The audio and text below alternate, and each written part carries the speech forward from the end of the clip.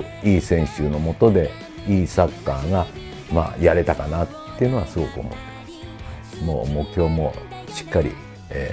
ぶれずに、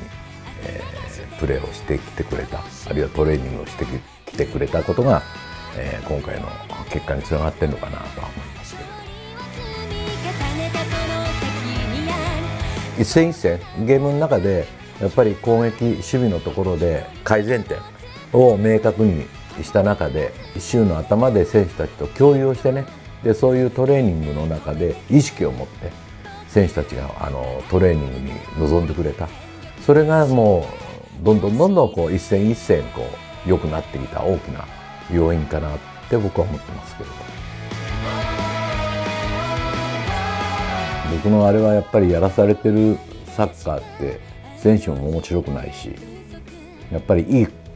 効果は出てこない。やっぱり選手たちが自分で感じてこうプレーができるような状況を作ってあげる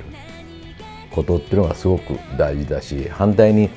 選手たちが考えてプレーしてうまくいくことによって楽しさっていうのが加わってくるだろうし、選手たちが楽しんでプレーすることがやっぱ見てるお客さんが楽しめるようなゲーム内容になれば一番いいかなとは思いますけれど。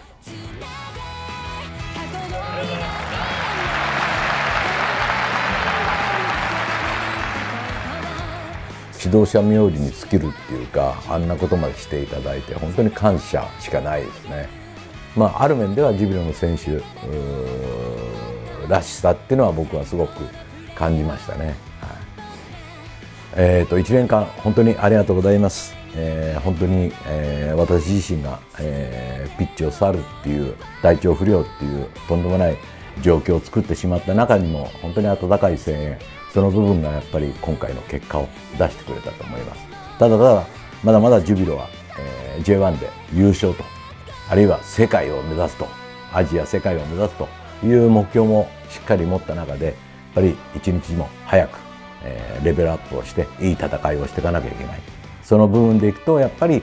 ファンサポーターの皆さんの応援が絶対に不可欠です。ぜひ今後ともジュビロをよろしく応援していただけるようお願いします。